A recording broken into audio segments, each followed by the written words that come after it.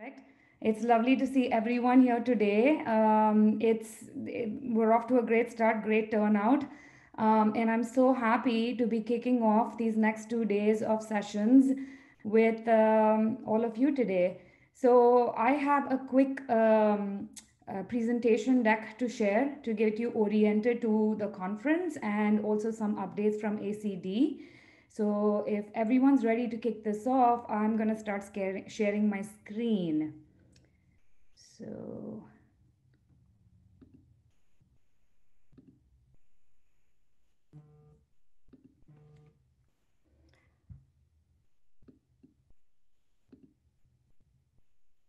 give me one moment while I put this in presentation mode.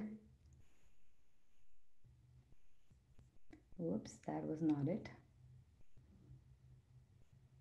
Right, this is what I'm going for. Okay, can everyone see my full screen? Excellent. Well, welcome everyone. It's my pleasure to invite you and to have you participate in our CCDS virtual conference this year. My name is Sangeetha Iyer. I'm the ACD scientific advisor, and I'm really excited to be kicking off this session for you today. So just a couple do's and don'ts that will be useful throughout the conference. If you are not familiar with the Zoom interface, there's a Q&A box as well as a chat box. Please use the chat box to say hi, comment, interact with your fellow attendees. Please use the Q&A box to post questions that the moderators will then direct to speakers through the sessions. Throughout the 2-day sessions, we will have occasional polls and we'll be posting results of the polls during the conference and the break times as well. So please take the opportunity to answer these questions. It helps us get to know each other, gives us a sense of our audience, and we're really hoping that this will be interactive and meaningful for you as well as us. We are getting ready to get started with our conference. It's a two half days of talks. We had a wonderful turnout in terms of speakers. You will be hearing from 24 speakers throughout this virtual conference. We have a keynote and a plenary session, both of which I think will be very meaningful to our audience members. And as what I'd like to highlight as we go through the sessions this year is that the theme of our conference is Road to Therapeutics for CCDS. So how far have we come? How far do we have to go?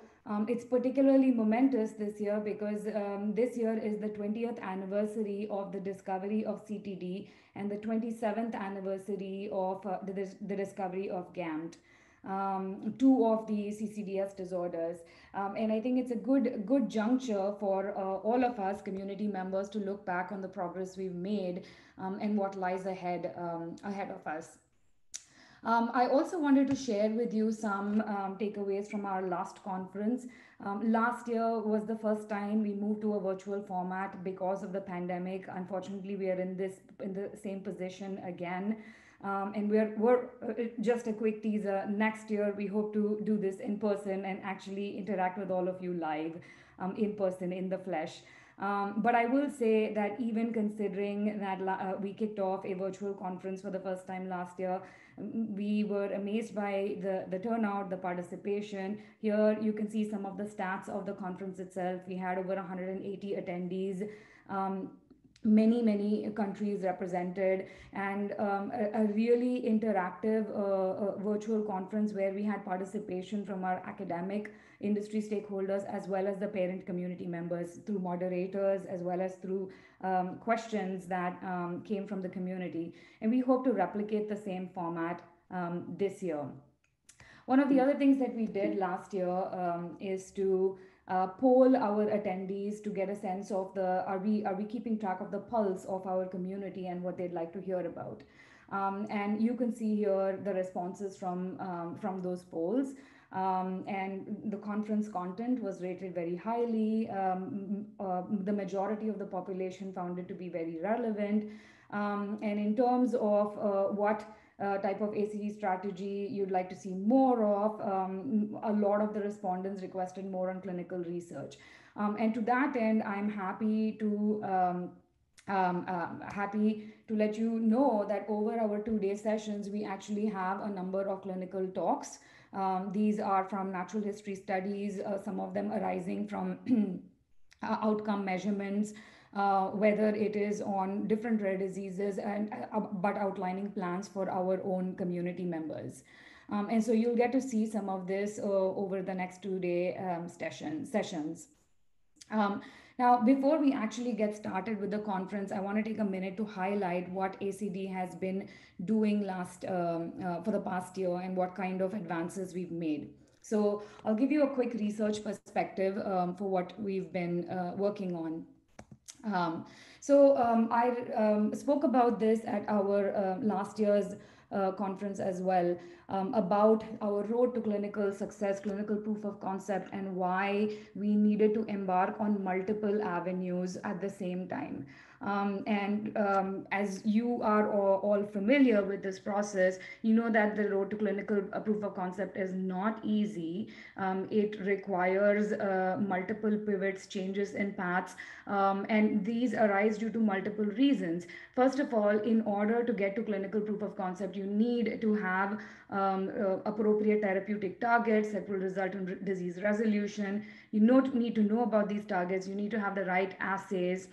You need expertise in terms of the type of therapeutic modality that you select, whether it's medicinal chemistry, whether it's gene therapy. You need appropriate models to be able to um, query the success of said therapy before you advance it into humans. And that comes in the format of preclinical studies. And so you can see that it really is a village-based effort in order to go from understanding a disease to actually to delivering a cure for it. And along with all of these multiple things that you need in your toolkit, you are going to also encounter roadblocks along the way, whether it's roadblocks in terms of funding, whether it's roadblocks in terms of having the right expertise, and whether it's roadblocks in terms of biology that we just don't understand. And therefore, a research approach to actually resolving these disorders needs to be pushed ahead on all of these fronts. You need de-risking of all of these multiple components to achieve that clinical proof of concept to actually get to the market. With that in mind, last year we unveiled these 4 categories that ACD was considering the pillars of its research strategy. And what will actually help us make good on that promise to bring cures to our community, and how can we make that happen. So one of the pillars was identified as research. We've been working proactively to identify gaps in our research toolkit. We've been driving funding to de-risk these, to drive efforts on these. We're bringing in new members, critical stakeholders that have expertise in these areas that will help us put together that next tool that we need. Simultaneously, we had also disclosed that we were working on a registry, and our hope was to unveil this registry. Last year, we had said we wanted to unveil it in 2021. And happily, I'll give you a quick teaser. Most of you are aware, but we did unveil a registry earlier this year, and you'll hear more about that through the session. The goal of this registry and how it ties into our research goals is it actually collects genotypic information, demographic information for our community. It collects things like longitudinal health history, intervention history, relying heavily on participation from the community.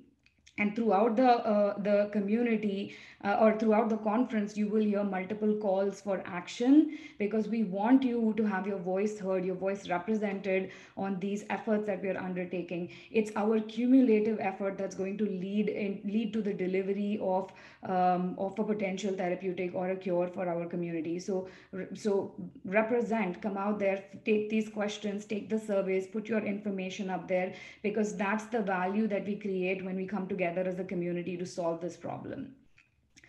Um, The other aspect that we had spoken about, an ongoing aspect for us, but one that we are slowly making a dent in, is understanding core outcomes. So because both all kinds of CCDS diseases, whether CTD or GAMT or AGAT, have heterogeneous clinical presentation, we have to understand what's a meaningful improvement for patients. From your perspective, from the perspective of caregivers, from the perspective of families, what is it that's important to you in terms of an improvement? If there's a drug, what would you like to see it improve?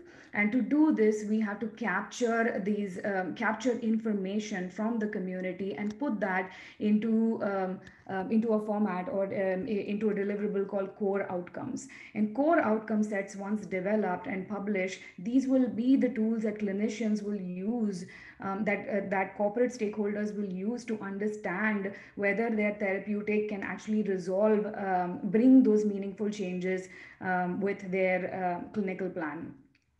The last pillar and a long-standing one for ACD has been building awareness and advancing efforts on newborn screening advocacy. And again, we are in the 27th year post-discovery of GAMT and 20th year post-discovery of CTD. While we do have a newborn screening opportunity for GAMT, it's available only in some states, and there isn't one that's available for CTD just yet. This means that the longer it takes to diagnose these kids, the longer our parents wondering what their child is suffering from, the longer it takes to give them the right set of tools or interventions to put them on a path for better outcomes, better success, both from the perspective of the family as well as the individual themselves. And so the only way you can tackle this problem is to raise awareness about CCDS. Tell your story, whether it is to your clinician or to your community. Raise awareness about the disease.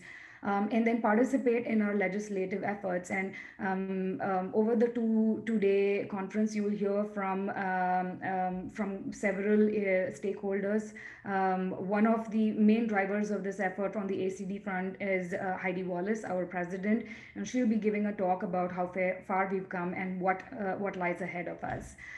But we unveiled these 4 categories or 4 pillars last year, and I'm really happy to report that we've actually made progress on all of these fronts. And I'm going to share a little bit of how we got there and what you're going to see today. It's only been 12 months, 13 months since we had this just as a framework. But again, very exciting to see all of the progress we've made. And it would not have been possible without the constant connections within this community, as well as between parents as well as the stakeholders, academic and industry partners that we work with. Okay, so since we announced the ACD Fellowship at the 2020 virtual conference, we have since awarded 3 fellowships to Dr. Kuntz, Dr. Adsterios, as well as Alex Lee. And you'll be hearing from them through the course of this conference. Our ACD Fellowship recipients are going to be talking tomorrow in a session, and you'll be hearing about the advances they've made. We've also awarded a Holiday Heroes grant to Dr. Nicola Longo, and this is towards the identification of small molecule inhibitors of AGAT towards GAMT therapy. You'll be hearing about this as well.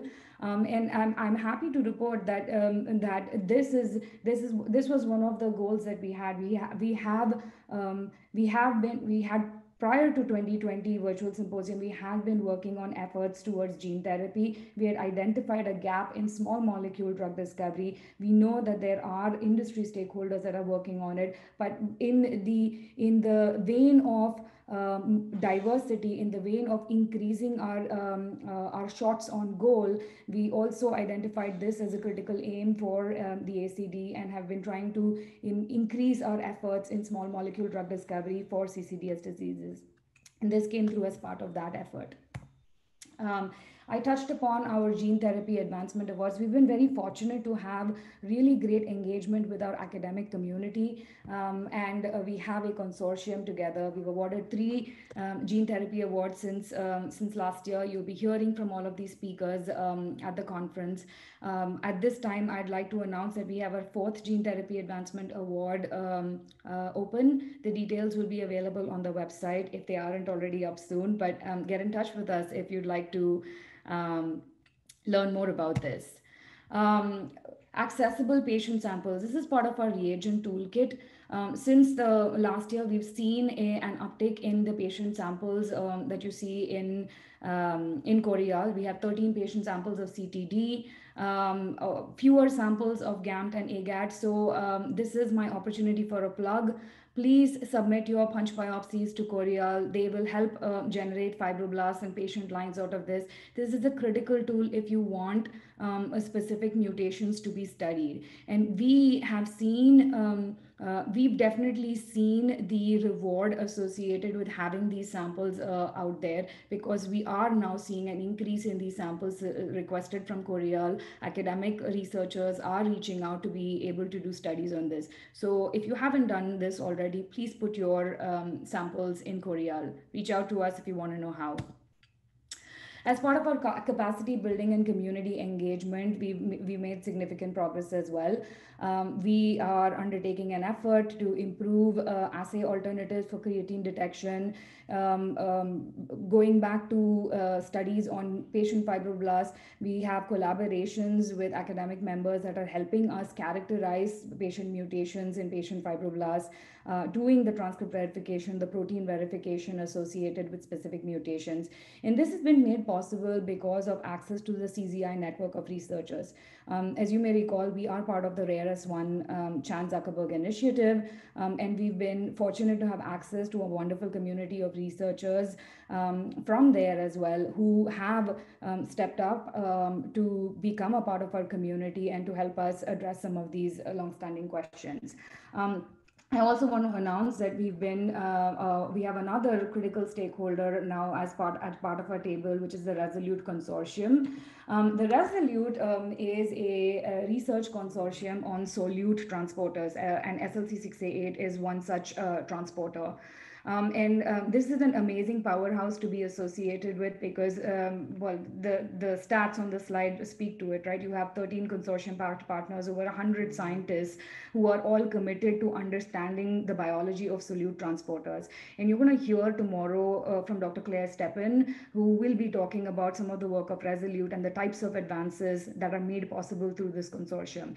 It is our hope that we can work with Resolute to understand and answer some of those long-standing questions of biology associated with SLC6A8 as well. Okay, patient registry. One of the pillars that I spoke about, our fully owned patient registry was debuted in March of this year.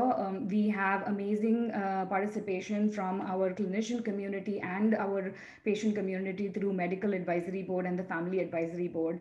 Our care members are also, this is our industry partnership consortium. They are amazingly engaged as well. We've seen valuable input from them in designing some of the surveys and materials that we want to roll out onto the registry itself. Sophia Balog, our amazing registry coordinator, will be talking about updates from this tomorrow, so stay tuned. I spoke a little bit about this already in newborn screening. We have some really nice updates to share with you on GAMT. These will be shared by Heidi Wallis as well as Dr. Marzia Pasquale, one of our key members who's driving this effort of newborn screening. So ACD's role in RUSP as well as potential paths for advocacy will be made public tomorrow, and so I encourage all the community members to pay attention to it and see what you can do to move this effort further. Now, while we've made amazing progress, there are still some gaps that do remain. And here I've outlined some of the questions. I won't go into detail, but it's my hope that, we are at 27 years of GAM, 20 years post CTD. This is our time. We got to seize the day, be bold, be audacious, take these questions, the best people poised to tackle these questions are here today already. And over the next 2 days, I hope that more connections, more collaborations come out of it that will actually help us make a dent and move us closer to our goal of therapeutics for CCDS. Without further ado, I'll turn it over to Dr. Braissant to get started with his presentation. Good morning or good evening, everyone, depending where you are on the planet. Thank you very much for allowing me to share with you some of our latest results on our strategy to treat creatine transporter deficiency in our recently described rat model with creatine transporter deficiency. As a short introduction, I will just remind you the main functions of creatine, in particular in the brain. Of course, creatine is known since a long time as the molecule that allows the regeneration of ATP through the creatine, phosphocreatine, and creatine kinase system. In the central nervous system, it is also known as one of the main brain osmolytes, and it is suspected that it could be a neuromodulator or even a true neurotransmitter. The creatine transporter deficiency, as AGAT and GAMT deficiencies, is characterized by this very strong decrease of creatine within the central nervous system that we can observe here by proton MRS. Especially for the creatine transporter deficiency, the low creatine in the brain of the patient is due to the absence of a functional transporter on the blood-brain barrier and the low proportion of brain cells that co-express AGAT and GAMT. There is no functional transporter on the blood-brain barrier, so no entry possible of creatine from the periphery. So the patients are not treatable by oral creatine as they are for AGAT and GAMT deficiencies. In some patients, there are the potential guanidinoacetate accumulation due to AGAT activity and lack of the transporter in GAMT-expressing cells. Our aim, one of our aim, is to use our recently described knock-in rat model, which bears one nucleotide mutations that change a tyrosine residue to a cysteine in one of the transmembrane domain of the creatine transporter. This rat is creatine transporter deficient, as you can see here by a proton MRS. So we want to use this rat and try to treat the creatine transporter deficiency within this rat by using AAV, adeno-associated virus transduction, that would re-express functional creatine transporter within the brain parenchyma of this rat, and that's the blood-brain barrier. And to see whether we can reestablish creatine within the brain of this rat, and also analyze the disease or the correction of the disease through behavioral tests and other features that can be seen in CTD, like, for example, the decrease in weight gain. So I will share now with you some of our results. And the first set of experiments that I will show is the transduction of AAV viruses with the fluorescent proteins to try to see in which cells of the brain we can transduce our gene. We chose the AAV9 serotype because it is known as efficiently crossing the blood-brain barrier and transducing the brain tissue, and shows also the CMV strong ubiquitous promoter. So I will show you experiments with two types of viruses, one single self-complementary with the GFP green fluorescent protein, and the single-strand viral genome with the red fluorescent M-cherry protein by two ways of injection, intravenous and intracisternally. And these experiments last for 4 months. So we inject rats at 11 days postnatal. We stop a few rats at 5 weeks to see whether something happens. And we let the other ones up to 4 months to see whether we have the expression of the transgene. So this first slide is the expression of the GFP protein within the brain of an intravenous injected rat 5 weeks post-injection. And you see in green the signal for the expression of this protein in almost all the brain regions in the cortex, hippocampus, cerebellum, etc., and also in axons here in the medulla oblongata. The same is true for intracisternal injection with even a stronger expression here in green in the cortex, hippocampus, cerebellum, also in axons here. 5 weeks post-injection. 4 months after the injection, we still have the expression of our transgene. You see here in the cortex, in the cerebellum, in the axons. So this is an example of intravenous injection with the GFP expression 16 weeks post-injection. With the single strand viral genome and the mCherry protein, we could also demonstrate that we were as efficient as with the self-complementary AAV. You see here in red, for example, in the cerebellum, the Purkinje cells after intravenous or intracisternal injection 16 weeks post-injection. Having shown this, I will turn now to something more interesting. That means the injection of AAV9 that should transduce the functional creatine transporter. So we have designed this vector with the functional sequence for the creatine